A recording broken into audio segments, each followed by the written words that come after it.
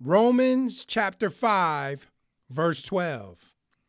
Wherefore, as by one man sin entered into the world, and death by sin, and so death passed upon all men, for that all have sinned. For unto the law sin was in the world, but sin is not imputed when there is no law. Nevertheless, death reigned from Adam to Moses, even over them that had not sinned after the similitude of Adam's transgression, who is the figure of him that was to come. But not as the offense, so also is the free gift.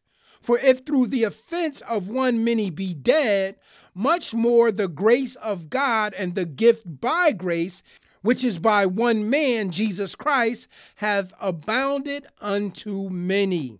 And not as it was by one that sinned, so is the gift.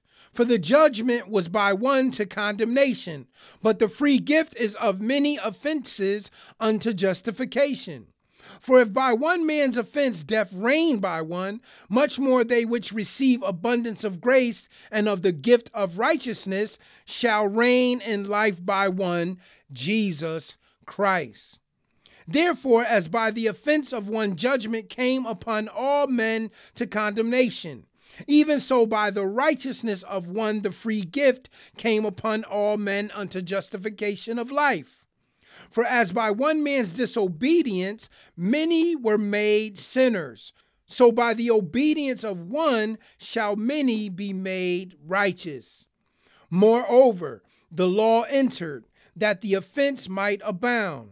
But where sin abounded, grace did much more abound. That as sin hath reigned unto death, even so might grace reign through righteousness unto eternal life by Jesus Christ our Lord. Romans chapter 6. What shall we say then? Shall we continue in sin that grace may abound? God forbid. How shall we that are dead to sin live any longer therein? Know ye not that so many of us as were baptized into Jesus Christ were baptized into his death? Therefore we are buried with him by baptism into death, that like as Christ was raised up from the dead by the glory of the Father, even so we also should walk in newness of life.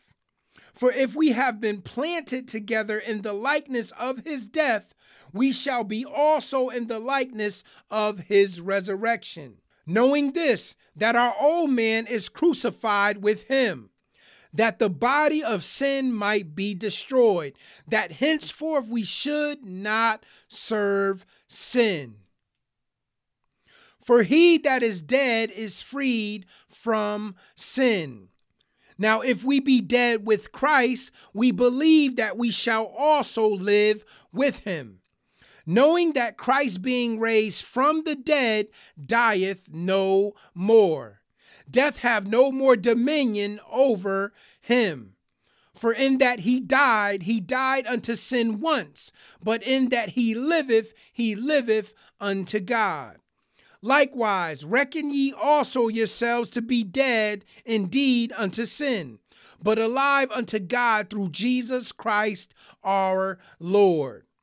Let not sin therefore reign in your mortal body, that ye should obey it in the lust thereof. Neither yield ye your members as instruments of unrighteousness unto sin, but yield yourselves unto God as those that are alive from the dead, and your members as instruments of righteousness unto God. For sin shall not have dominion over you, for ye are not under the law, but under grace. What then? Shall we sin because we are not under the law, but under grace? God forbid. Know ye not that to whom ye yield yourselves servants to obey, his servants ye are to whom ye obey, whether of sin unto death or of obedience unto righteousness? But God be thanked, that ye were the servants of sin, but ye have obeyed from the heart that form of doctrine which was delivered you. Being then made free from sin, ye became the servants of righteousness. I speak after the manner of men because of the infirmity of your flesh. For as ye have yielded your members servants to uncleanness and to iniquity unto iniquity, even so now yield your members servants to righteousness unto holiness. For when ye were the servants of sin, ye were free from righteousness. What fruit had ye then in those things whereof ye are now ashamed?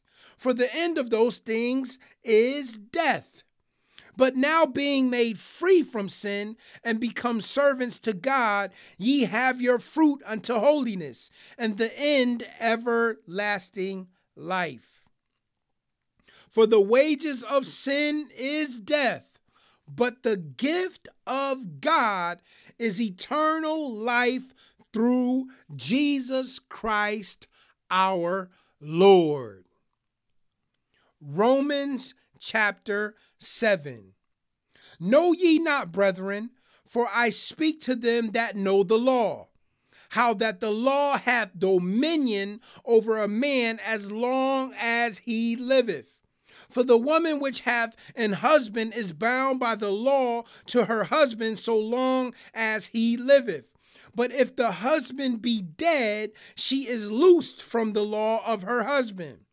So then, if while her husband liveth, she be married to another man, she shall be called an adulteress. But if her husband be dead, she is free from that law, so that she is no adulteress, though she be married to another man.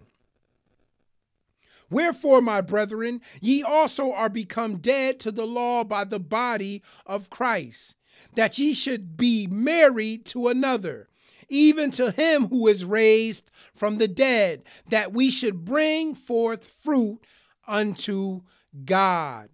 For when we were in the flesh, the motions of sins which were by the law did work in our members to bring forth fruit unto death.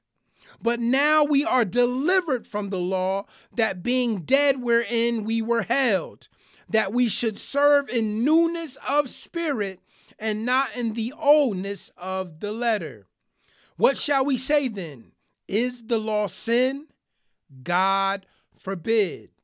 Nay, I had not known sin but by the law.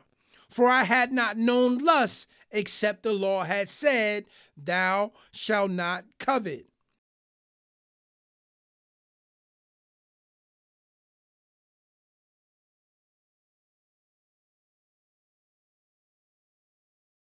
For I was alive without the law once, but when the commandment came, sin revived and I died. And the commandment which was ordained to life I found to be unto death. For sin taketh occasion by the commandment, deceived me, and by it slew me. Wherefore the law is holy, and the commandment holy, and just, and good. Was then that which is good made death unto me? God forbid. But sin, that it might appear sin, working death in me by that which is good, that sin by the commandment might become exceeding sinful. For we know that the law is spiritual, but I am carnal, sold under sin.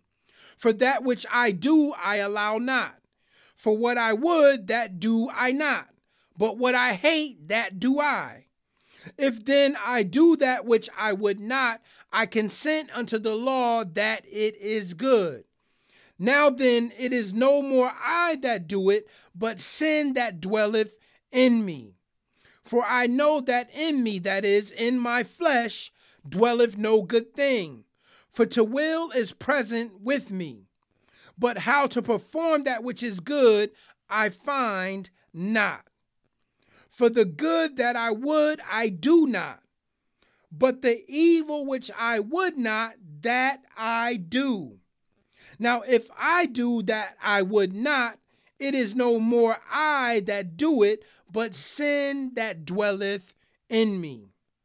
I find then a law, that when I would do good, evil is present with me. And we know that the precious word of the Lord is already blessed. Until tomorrow, guys, I love you. Shalom.